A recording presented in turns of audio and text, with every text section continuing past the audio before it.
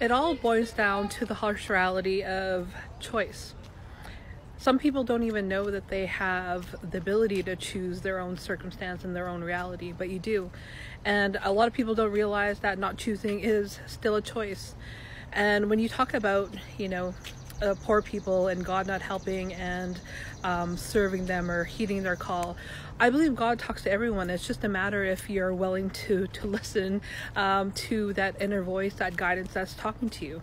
And in regards to their situation of being poor, could be just a transitionary period, because you see throughout history and all the people who have once been poor, living on benches, living on cars, and not being able to provide for themselves, but that they have the will and perseverance to make a choice.